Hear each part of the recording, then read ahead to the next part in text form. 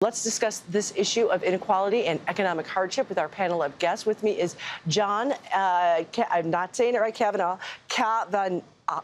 there we go, Cavanagh, and Lou Lane. You guys need to have easier names.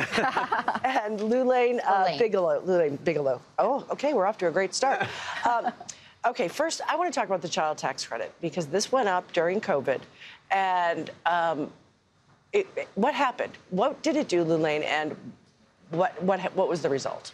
So it was expanded to cover more families and to put cash into people's hands. That was a big, that's actually a central piece of what I think Democrats and Republicans are arguing about the child tax credit right now.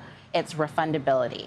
So a lot of people who are experiencing poverty don't pay any taxes. And so if you give them a tax credit, it really doesn't help them unless you give them unless you make it refundable. And getting cash into their hands gives them the opportunity to pay for diapers if that's what they need, to fix their car if that's what they're looking to do, or to get caught up in rent. If that's what is facing them right now. I want to get into the issue of poverty, because I think it's also the way the government calculates poverty is not it does not get a snapshot. 65% of people say they're living paycheck to paycheck. Right. That does not match these numbers. I mean, the poverty rate in the United States, just for our audience to understand, for a family of three, the government only believes you're in poverty if you make about $24,000. So how big is this issue, John? Yeah, well, so I think people in other countries think we have poverty, and they've seen photos of homeless people and they think it's a problem, but a small problem. As you just pointed out, the majority of Americans are hurting. They're finding it hard to get by on their paychecks. We do work with the Poor People's Campaign, and we did a careful look into how many people are poor and low wealth, meaning that if they got a $300 medical expense, they would be underwater. They wouldn't be able to pay for food or rent. And we found that 4 out of 10, so 2/5 of Americans, are in that situation. They're poor and low wealth. Most of them have no assets either. They don't have a house, they don't have a car. And so for them, what things cost, be it their food or their rent or their gas, is the difference between their children being able to eat a good balanced meal and not. I know this is a really tough question to ask, but that's why I'm here. To both of you, we are the richest country in the world. We have enormous amounts of wealth. Why are so many people poor? Yeah. First to you. It's a policy choice. We are governing, making policy decisions to give tax credits, to the rich or to corporations instead of actually helping people who are experiencing poverty.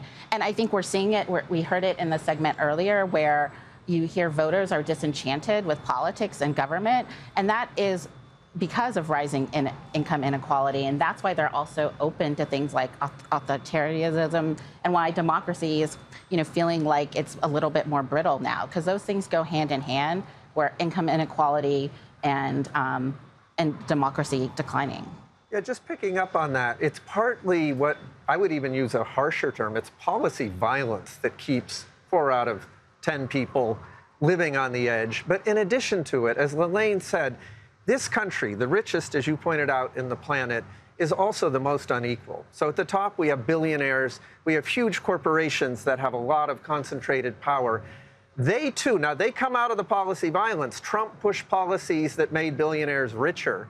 But as a result, right now, why are prices rising? It's because a small number of companies own, there's 3 meat packer companies that own all of the meat packing. 82%. 82%, yes, beautiful. In each sector, you have that kind of extreme concentration. They are setting the prices. They're making huge profits. They're paying their CEOs tens of millions of dollars, and they are the core. I mean, the people in the policy world call this price gouging, and one of the parties wants to get rid of it and another doesn't.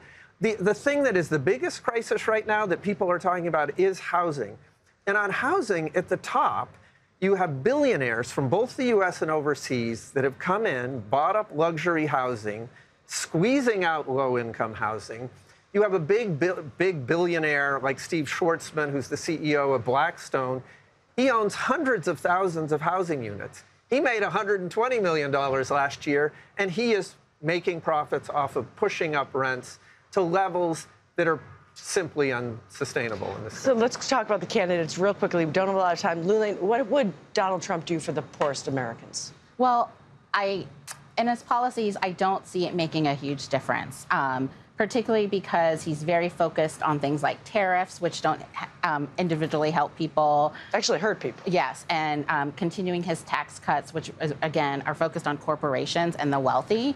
When you see Kamala Harris's platform, her platform really fundamentally can restructure our economy. It's focused on care, which we've never done that before, like other countries, supporting people with child care, paid family and medical leave. This will actually help people on an individual level, and you'll see them, I think, you'll see our economy make huge changes, because this really affects women, who's half of our population, and right now they're struggling.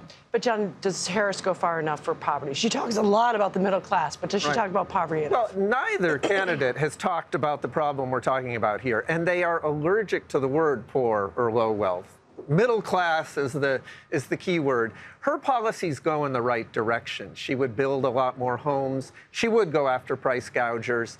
But the deep structural issues, we've got to deal with the inequality that we were just talking about if we really want to help poor and low-wage people. We need to tax billionaires. We need to rein in the corporations that are gouging people.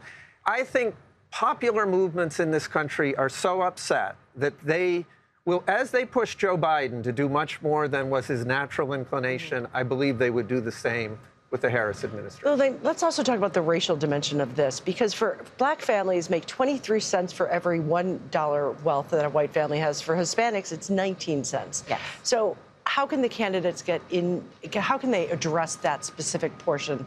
I mean, because although there is this misconception in the country that the majority of poor people are minorities, they're not. The majority of poor people in America are white. But how can they address the racial gap?